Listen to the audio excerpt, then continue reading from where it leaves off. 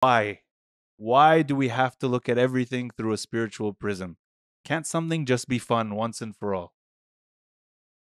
Yeah. Um, Something can definitely be fun. There's nothing wrong with something being fun. I think what's concerning is the way that we pose the question almost makes it seem as if being spiritual is an additional layer that you have to consider, when in reality, the human being is what we call psychosomatic, right? He is both soul and body. So being a human being means that you are always doing something that is going to relate back to your spiritual life, because you are a spiritual being, whether you like it or not. So to suggest that you can disconnect the spiritual from your person when you do something that you render to be not spiritual doesn't make any sense. So everything will have a spiritual implication, whether you like it or not.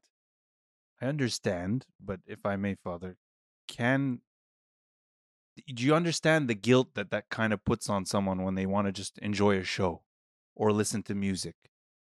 It's difficult because I can know that something has vulgarity in it as a song or as, music, or that something has inappropriate scenes as a movie or a show or killing or whatever it be.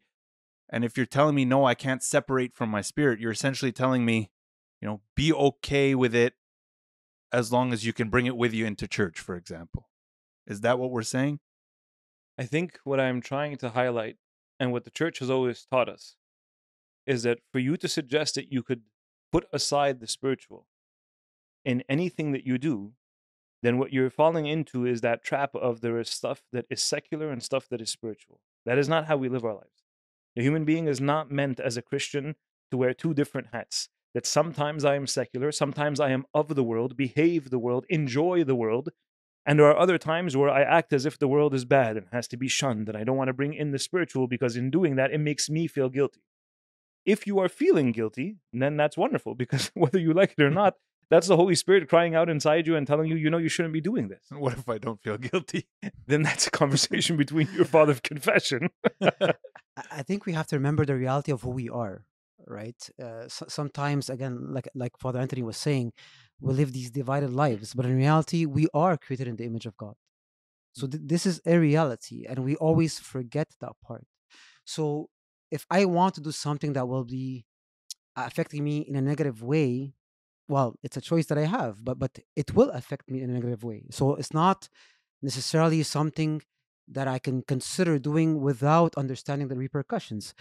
So what I'm trying to say is that if you think that as a person, as a human being created in the image of God, I can actually do certain things without negative repercussions when God Himself calls them sin, then I'm living in delusion. Mm. So forgive me. What if I'm not doing something negative? I'm coming home from work, I'm coming home from school, I just had an exam. I want to watch a show. It's funny. It's going to have inappropriate content, jokes, whatever it be. I want to listen to music in my car ride home, coming home from school again or work or whatever it be. I'm not doing anything wrong. I'm letting loose. I'm relaxing. It's very difficult. It's difficult for me to say, okay, I have to shun everything that, what would Jesus do? What would Jesus listen to? He wouldn't watch what I'm watching. It wouldn't be appropriate, right? I'm not denying that. But that's a tough task, don't you think? Especially in the world we live in, that's a tough ask, is it not?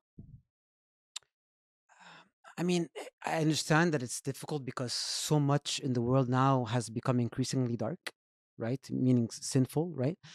Um, and so I understand the challenge there, but at the same time, again, we have to remember or differentiate at least between what is secular yet clean versus what is sinful and harmful, right? So there are certain things. So you're saying I want to let loose, and that's fine. Everybody needs to relax once in a while. Me being the first, right? That's something that is good and needed, absolutely.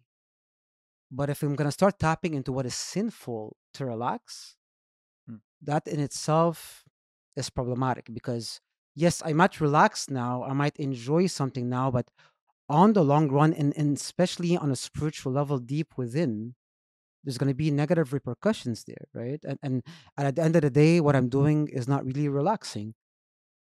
However, if I'm tapping into clean secular music once in a while, albeit it's not necessarily edifying, but it's okay. I mean, it's not sin as a whole, right?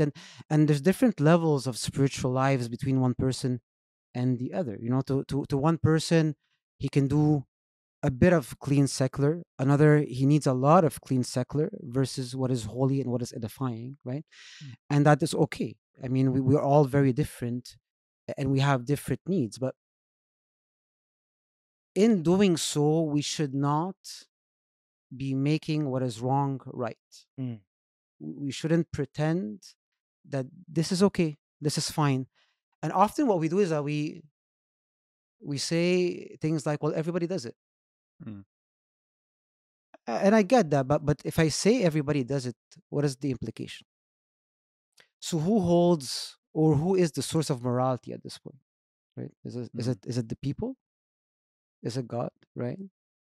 So it's definitely a challenge. So I don't want to come up or come across as very stringent, and it has to be done that way. That's not the case at all.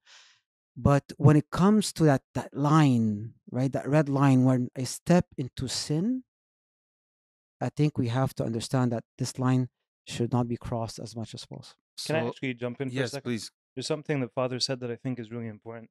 Um, there also has to be enough wisdom and discernment to be able to understand that not everything is segregated into what is good and what is bad.